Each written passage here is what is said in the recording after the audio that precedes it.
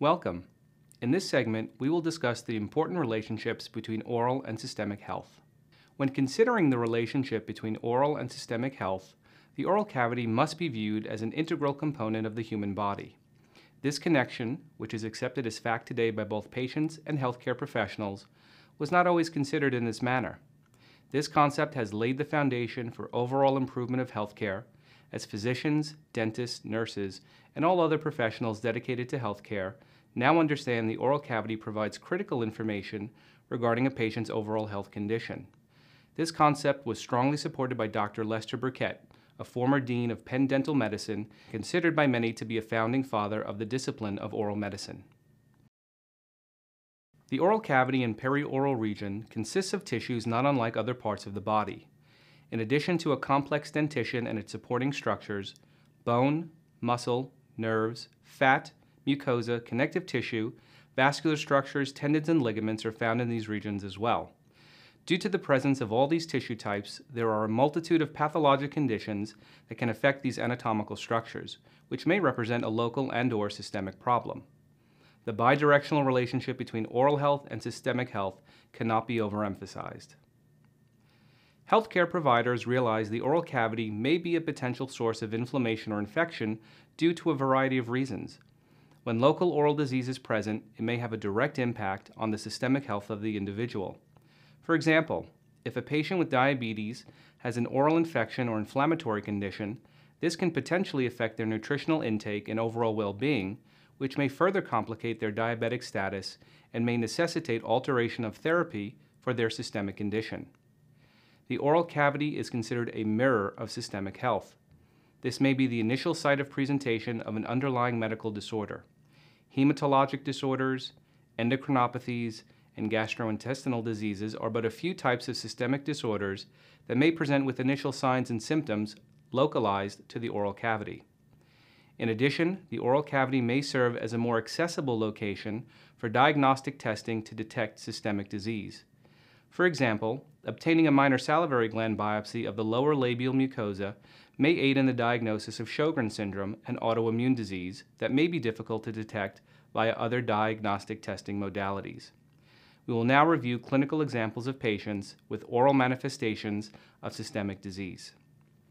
This is a clinical photograph of a patient who presented with excessive bleeding from the gingival tissues. It is important to rule out local factors that cause gingival bleeding, such as gingivitis and/or periodontitis. Clinical examination of this patient's gingiva revealed normal, healthy tissue without evidence of dental plaque or calculus. Gentle provocation of the interdental gingival tissue caused significant hemorrhage, which was difficult to control. After all potential local factors were ruled out, the patient underwent a medical workup to investigate possible systemic causes for excessive bleeding, which included basic laboratory evaluation. It was determined that the patient had a platelet disorder, which accounted for the excessive bleeding. The patient was referred to the appropriate medical specialist for further evaluation and management of the hematologic disorder. This is a clinical photograph of a patient who presented with enlarged gingival tissues. This patient had a history of leukemia, which was treated successfully and was considered to be in remission.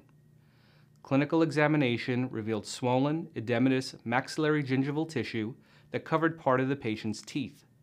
The affected tissue had a spongy feel on palpation. The concern was that the edematous gingival tissue represented a return of the patient's leukemia. A biopsy of the affected tissue was performed and confirmed the presence of leukemic cells. The patient was promptly referred to his oncologist for further evaluation and management of the systemic condition. This is a clinical photograph of a patient who presented with multiple oral complaints. This patient complained of oral burning, dry mouth, altered texture of the oral tissues, and presence of lesions. Clinical examination revealed generalized redness of the gingival tissues, overall dry mucosa, and white plaques in the maxillary vestibule and buccal mucosa. After extensive investigation, it was determined this patient had poorly controlled type 2 diabetes, which accounted for the majority of the patient's oral complaints. After appropriate evaluation and management of the patient's type 2 diabetes by a physician, the patient reported substantial improvement of the oral complaints. This is a clinical photograph of a patient with yellow oral mucosa associated with liver disease.